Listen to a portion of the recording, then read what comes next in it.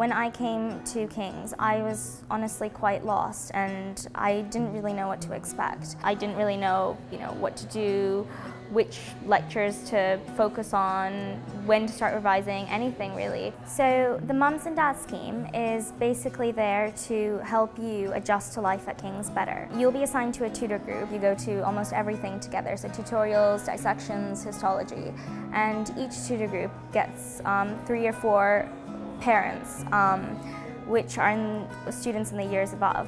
It can be quite daunting to come in to university life and kind of settle in, so it's kind of a nice way to get the older years and the freshers to kind of get to know each other, and also for the older years to pass on like any nuggets of wisdom they have, or like tips and tricks about being on campus or anything like that really. When you come to uni, it's a huge change and it's very different from how school was, so it's just really nice to be able to talk to someone who's been through it themselves. As a mum on the scheme, I meet my kids every so often, make sure they're doing okay, ask them if they've got any questions.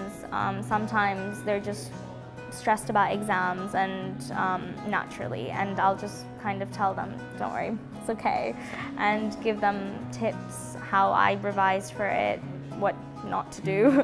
You find out that there's a lot of things in med school that they don't tell you when you step through the door. So we had like a Facebook group and things like that, and we just try to engage with them as much as we can or whenever they needed us.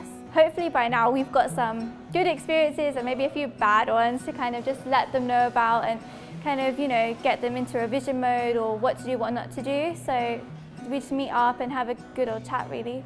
There's certain things that you really should do, help your kids, but at the same time you're not expected to give them academic help and literally spoon feed them through their year.